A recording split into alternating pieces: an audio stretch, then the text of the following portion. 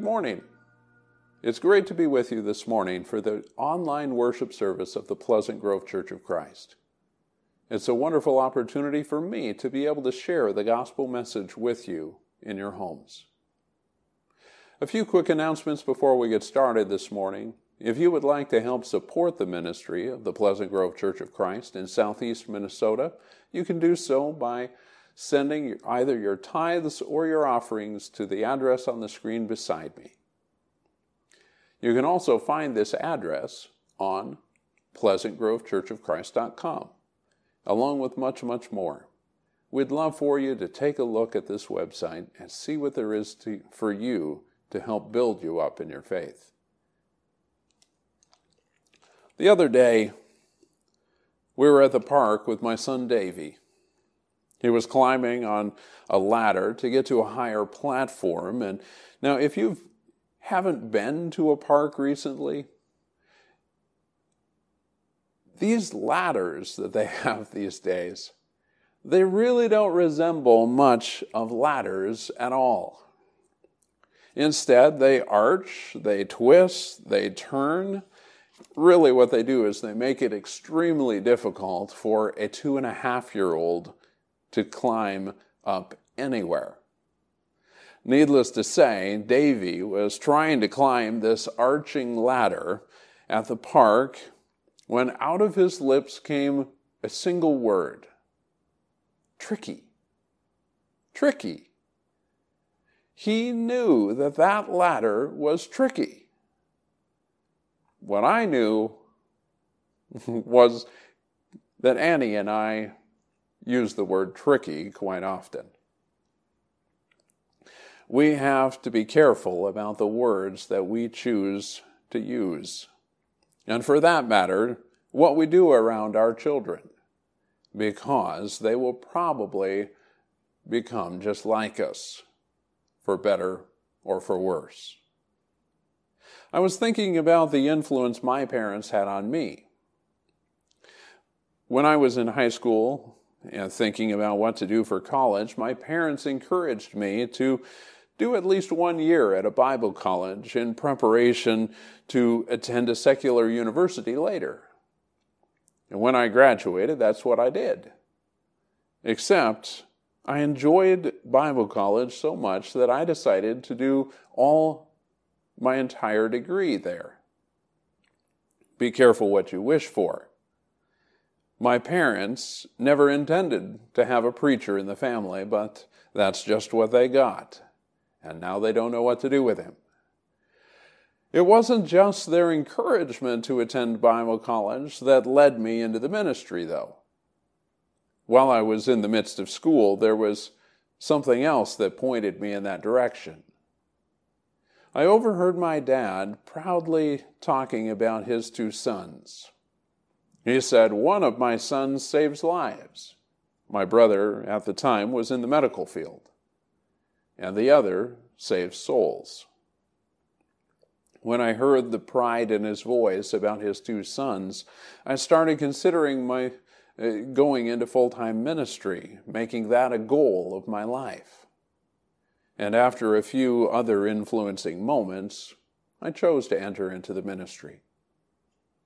There have also been moments that have helped me stay in ministry. This past September was one of those moments. My brother and I were both speaking at a camp retreat. I had spoken on Saturday morning, and my brother was up on Saturday evening. And when he got up to speak, he talked about how nervous he was, and in fact, he made it very clear that he was not preaching a sermon, but rather merely facilitating a discussion. After clarifying that, he said what I never thought I would hear him say. He gave his little punk brother a compliment. In fact, perhaps the best compliment a minister could possibly hear. He said that every time he has heard me speak, he has come away with a new perspective on God's Word and has been challenged to live differently. What an amazing compliment. At the time, at a time when I was struggling, his encouraging words gave me the strength to press on. Today, we'll be looking at Mary's song in Luke chapter 1, verses 46 through 55. The way we view Mary, the mother of Jesus, is oftentimes polarized. We either see her as some sort of icon of the faith, or as merely a passing reference in the story of Christ. But could it be that neither view is quite right? As we read the verses of Mary's song, I want us to recognize that her humility, coupled with her faith, is an example worth our emulating.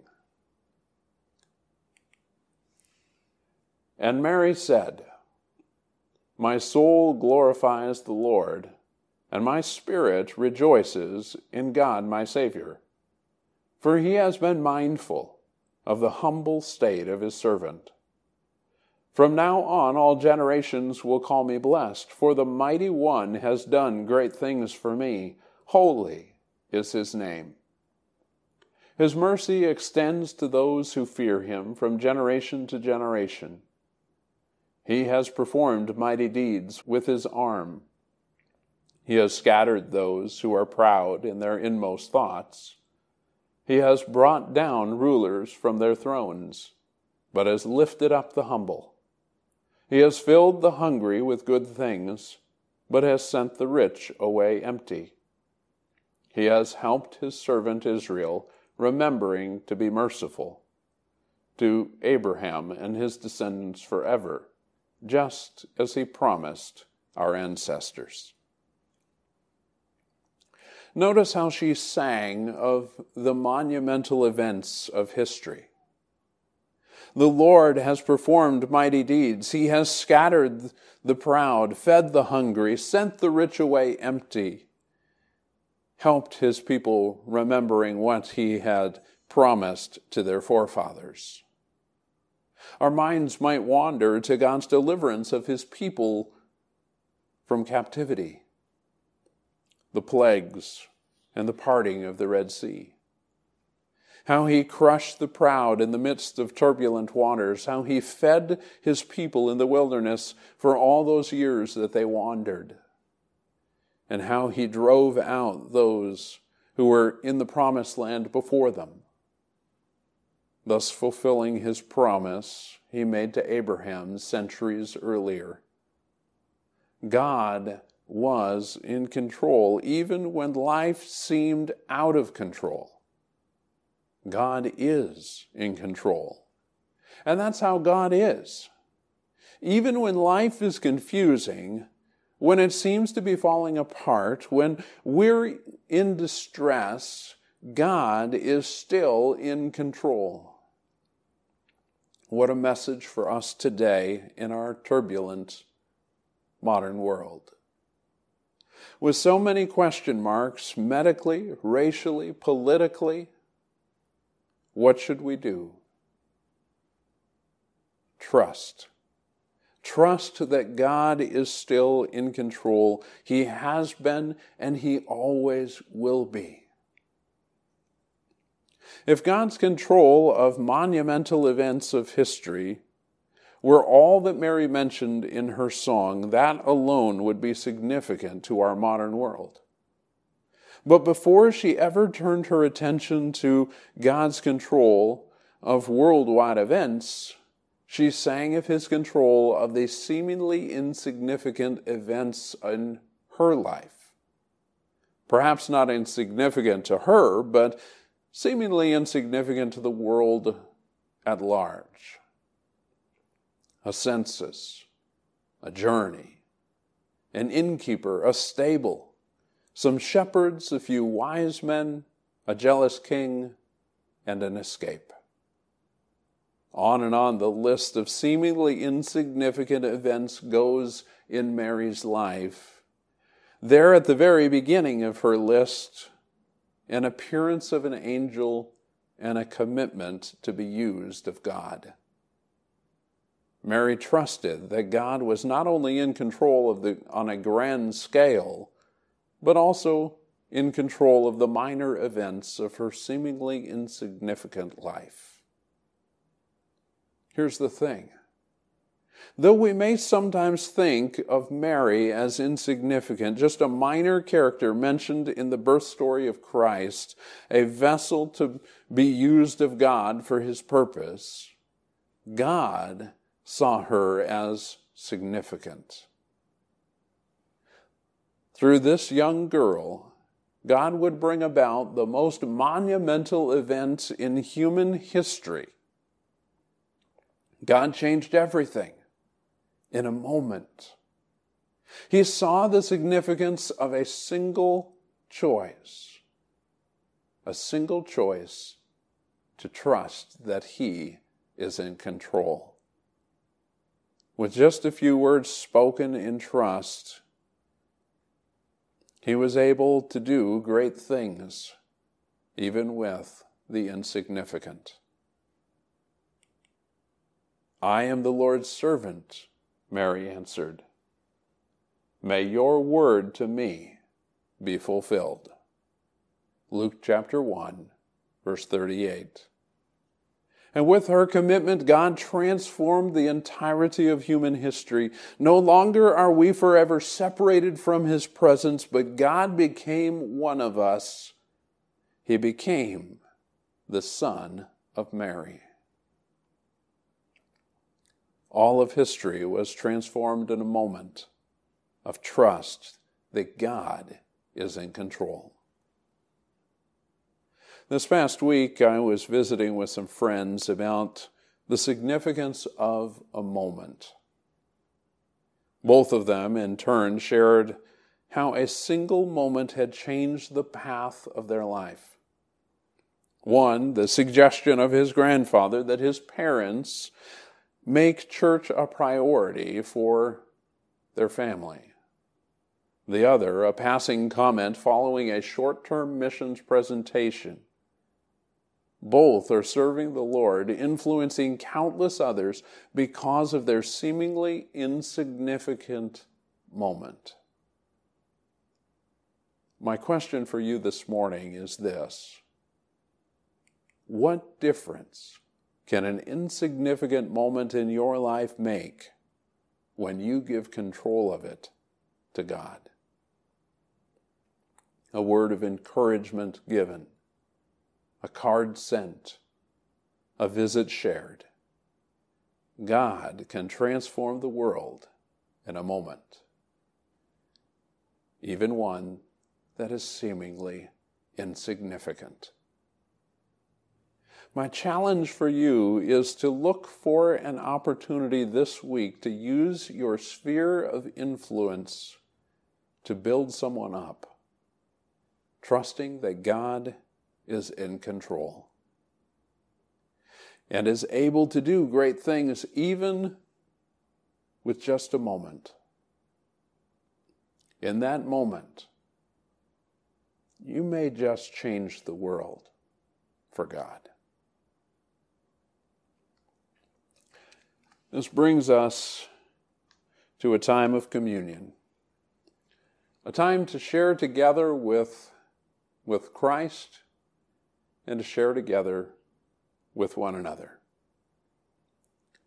In preparation, as you get your juice and your bread that you'll share during this time of the Lord's Supper, I'd like to read a passage of Scripture also from Luke today.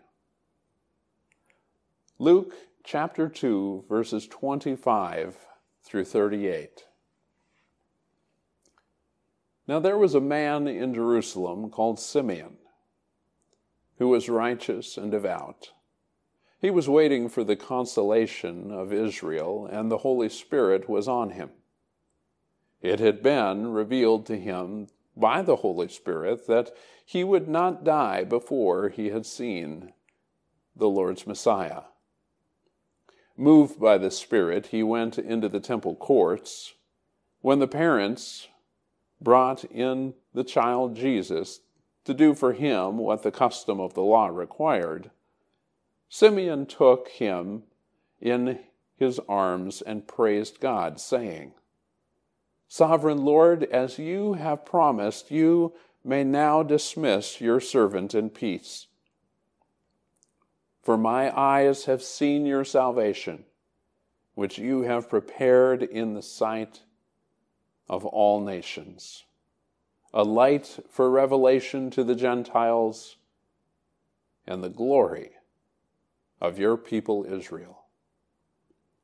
The child's father and mother marveled at what was said about him. And then Simeon blessed them and said to Mary, his mother, "This child is destined to cause the falling and rising of many in Israel, and to be a sign that will be spoken against, so that the thoughts of many hearts will be revealed. And a sword will pierce your own soul too." There was also a prophet, Anna, the daughter of Penuel, of the tribe of Asher. She was very old. She had lived with her husband 7 years after her marriage, and then was a widow until she was 84. She never left the temple, but worshipped night and day, fasting and praying. Coming up to them at that very moment, she gave thanks to God and spoke about the child to all who were looking forward to the redemption of Jerusalem. I think it's important for us as followers of Christ, especially at this time of the year as we remember his birth, that we remember that Christ has come to redeem. As the prophet Anna mentions, they were looking forward to the redemption of Jerusalem. He would be the salvation of both the Israelites and the rest of the world.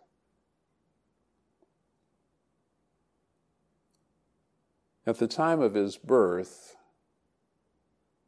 this may not have been as obvious to those around him. It says that his parents marveled at what Simeon had told them. It wasn't obvious the way that Jesus would be the Messiah, the Christ, the one who would take away the sins of the world. But that was just who he was. He would lay his life down, bringing salvation, bringing forgiveness of our sins. And today we remember that sacrifice of Jesus, that we might share in this time together with him, that we might come into the presence of his Father, redeemed, made new. And so today, as we remember the sacrifice of Christ, we take of the bread that represents Jesus' broken body.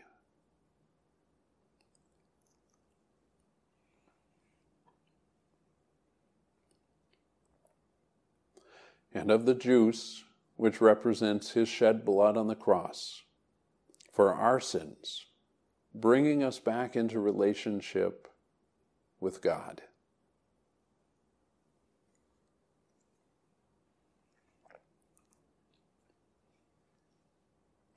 Let's pray.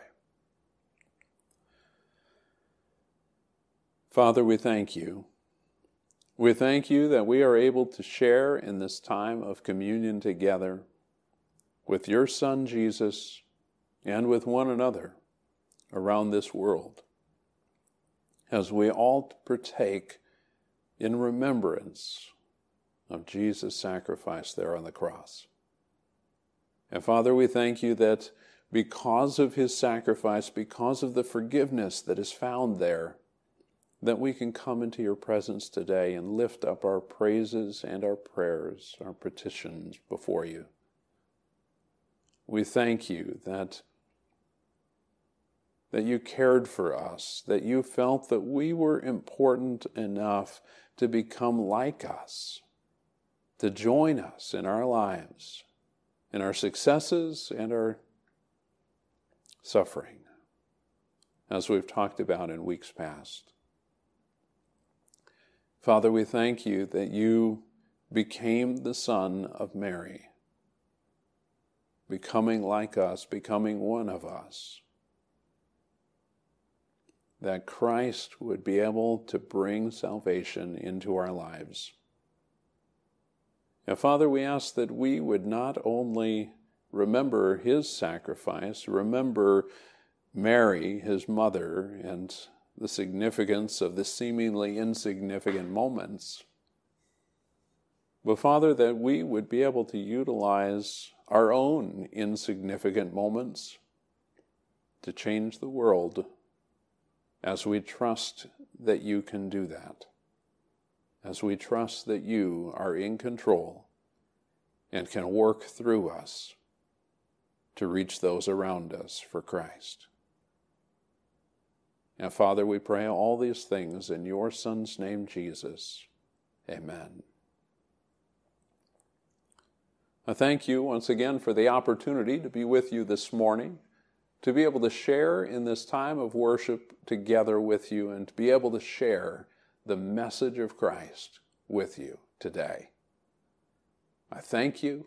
I look forward to when we're able to share in this moment again, either in person at the Pleasant Grove Church of Christ in Southeast Minnesota at 10 a.m. each Sunday morning, or online at 11 a.m., as we did today.